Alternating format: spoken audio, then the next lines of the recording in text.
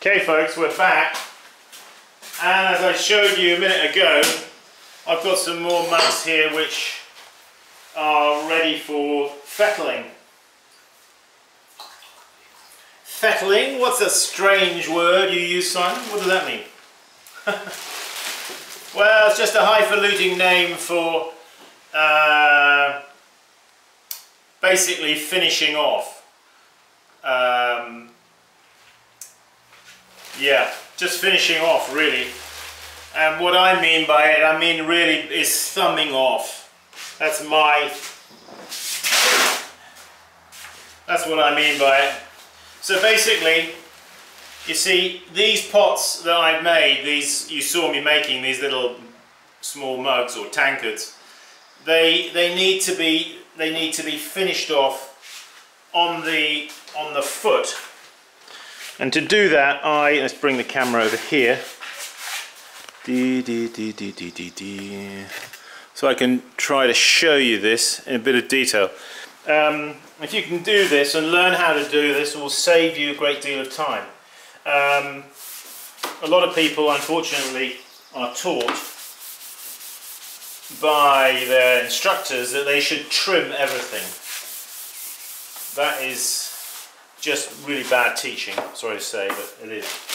At least I think so. Let me just get you something here to show you.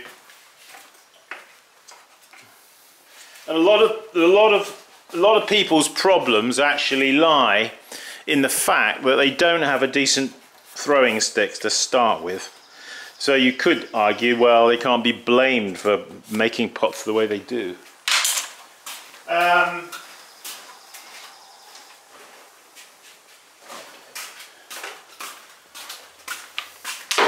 Let's see if I can find one of those abominable, abysmal throwing sticks that seem to find their ways into potters' toolkits and get them off to a bad start at the word go. Let me see.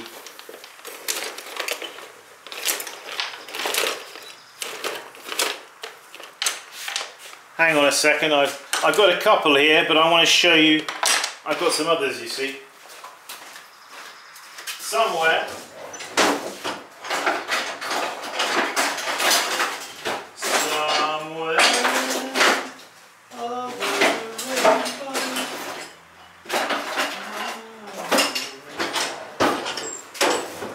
Never mind, let's not waste the battery. Anyway, I just wanted to show you, you see. Now here, are we in the picture? Here's an example of not a very good throwing stick because two reasons, alright? And a lot of throwing sticks are like this. Or they could be like this, which is more like some sort of Amazonian dart. I suppose it might have its uses. It's rather too pointed, you see. The angle here should be like that, you see. You see the difference of the angle at the top. Now you might think that that's a small thing, but in fact it can make quite a lot of difference, I think. The other thing is they're very thick, you see, very broad here across there. Much better if it's like that, thin, because that edge, you see, when I'm working the pot on the wheel, that edge, it enables me to clean away the slip and the slurry as I'm throwing there, which makes it then easy to lift off the wheel. So, as I say, this is where I think a lot of people's problems originate from, that they're not really taught to finish their pots properly when they throw them. And the whole point of the exercise is that after you've thrown it and you've got all the clay up, you want to put a bevel in at the base. You must put a bevel in here. Can you see this pot has got a bevel? If you look at all these pots, you'll notice that they've got bevels, you see. So that makes it actually now, when I come along now, it makes it very easy for me to fettle these or thumb them off. So let me just make sure that the board is clean. That's not something very important when you're working. Make sure your boards are spotlessly clean. All right. So because these, we want to put them upside down like that. Let's make sure that you can all see that. Yeah. Okay. So to do this, now you can either do this where they are, or you can put them on a fresh board. Okay. I'm just going to show you putting them on a fresh board. So you want to damp you have a wet sponge or damp sponge, and we just thumb around like that, you see, very quick and easy. And next one, you see how simple is that? Okay, and that's it. There's no more to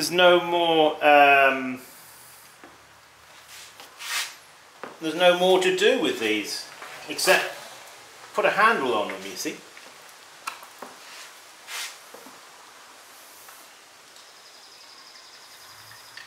Now, you just see me do that like that. I put them on that board. Well,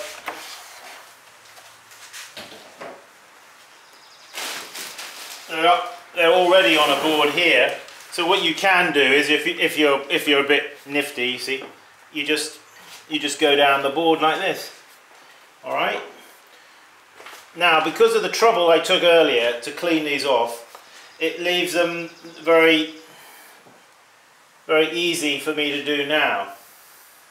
Now, sometimes when there's so many like this, I can't get in and around. That's why it's better to maybe to just space them out a bit. And if you're going to do that, you might as well put them on a fresh board. That's why I just showed you that. But you know, especially important to make sure that your wear boards are clean, because if you're putting them face down and it's got hard crusty bits there, well, you know what that's going to do to the rim of your pot. It's going to spoil it. So you see, you just get into a system like this. It's very quick.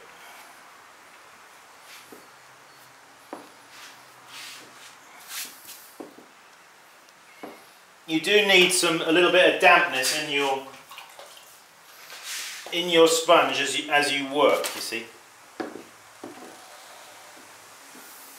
Now you see how I'm doing these. I'm pulling them from the left and passing them over to the right. All right.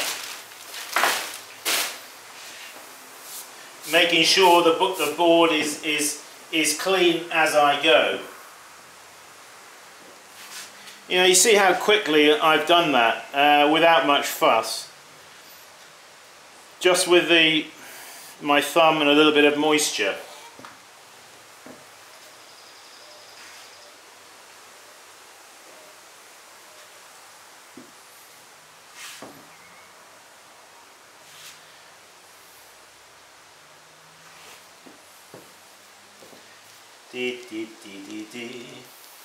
Now, I wasn't even going to be talking to you about this, actually, but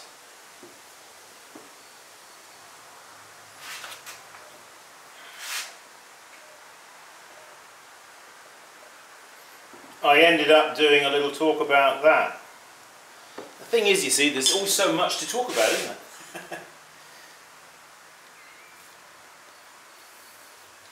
I think I did these ones actually earlier on the end. Alright, so that's what I wanted to show you there, you see.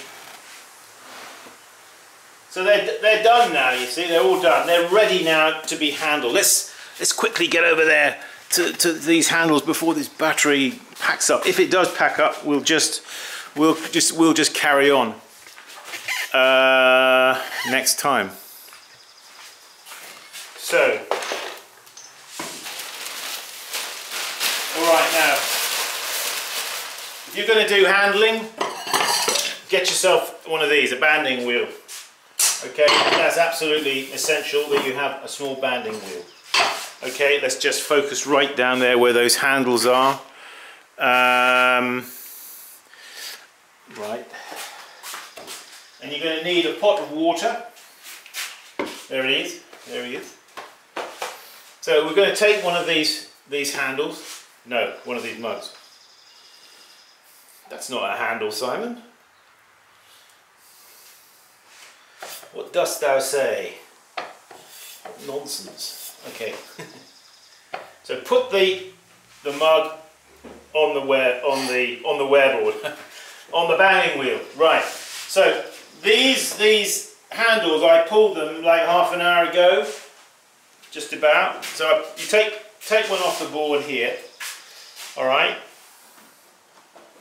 Actually, what I should have showed you is first of all the point of attachment, where you're going to attach the handle. You're going to attach the handle just there. You see, on that little protrusion, that little elbow I told you about, that's where you want to. So scratch with your fingernail, like that, you see. Prepare the slip from the clay of the mug itself. Don't add slip from elsewhere. And use your fingernail, don't use anything else. But that's why you've got fingernails. Okay, now use your knuckle. This is another reason this is why you've got knuckles. So you can put on handles. Okay, just broaden the end of the. See how I've done that? I've made it wider. I've splayed the end. You see, using my knuckle. All right. So hold it just below, and then use your knuckle like that. Hope you can see that. To make it wide, because that's what you're going to need to attach. Okay, now hand behind and apply the handle up to that keyed area. Now you can see, I hope you can see, my index finger, and I'm lifting this up so you can see this. My index finger is doing its work underneath. You see that? Meanwhile, I'm supporting the handle. My thumb on the top is working as well. You see how that smooths and blends the clay in of the handle into the body of the mug. Alright? Put it back down on the wheel here. Now take it, in its supporting it, hold it, transfer it to the vertical, dip it, alright? And then pull the handle lightly away from the mug as you see me doing.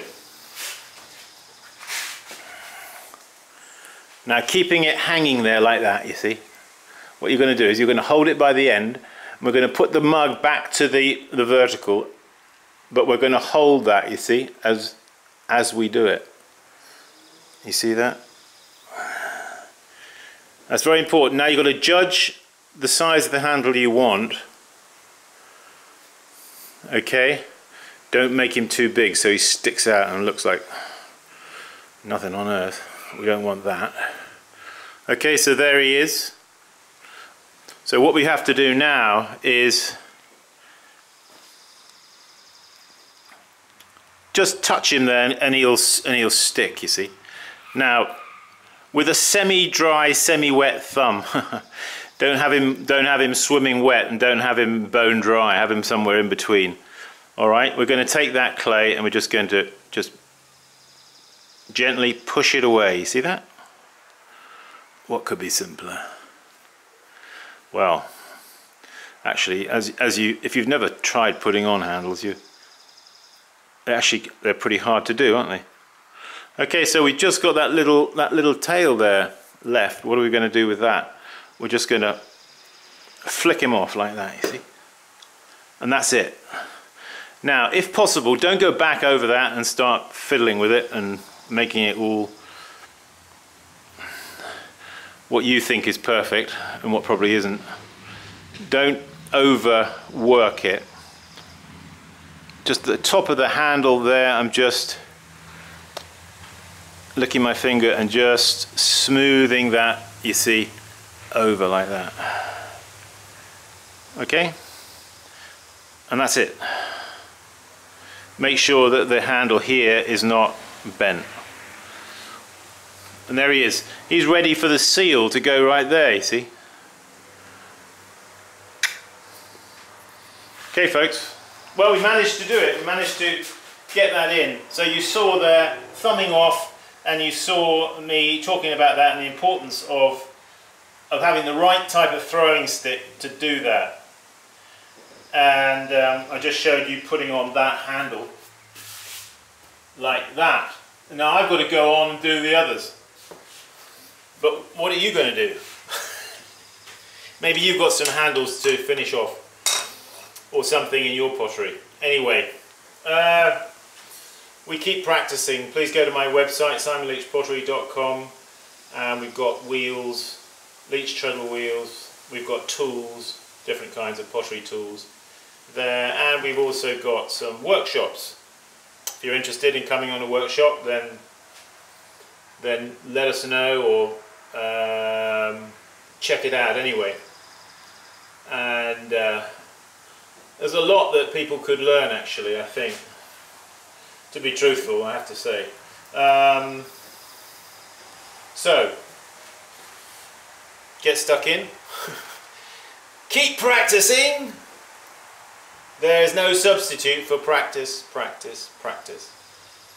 I'm trying to play the guitar at the moment, I'm trying to learn, and it's so true that practicing is absolutely at the centre of it. You know, you've just got to get to know the strings, the chords, get your fingers used to that sensation on the strings, you know, and the more you do it, then it becomes second nature, you see, the more you do it.